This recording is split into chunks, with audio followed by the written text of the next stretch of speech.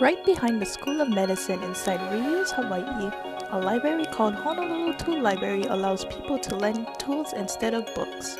This past Monday, Kaleo had the opportunity to interview the whole team as they talked about their journey with it.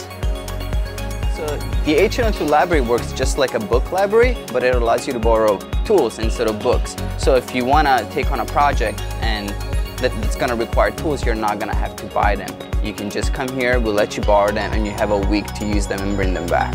The H&O2 library is open to the public.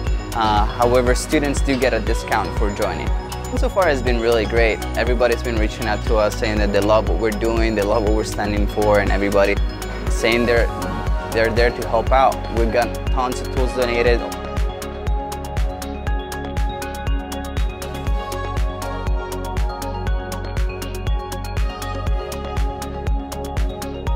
90% of the tools that we have right now have been generously donated by the community, and everybody's really excited about how empowered they're feeling.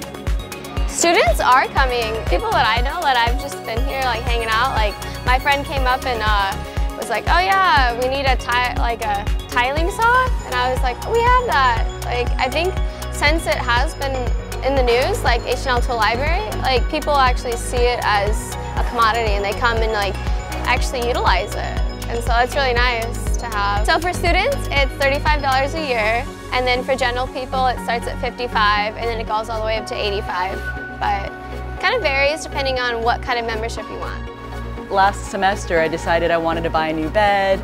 I didn't think about all the things that came with a bed. Like you need either a box spring or you need like a bed frame. And I said, well, what if I just made my own?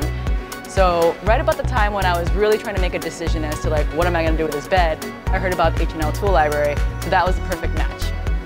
And then I was actually looking at, which tools they offer here versus would it be better if I were to buy or is it better to borrow? And hands down, way better to borrow.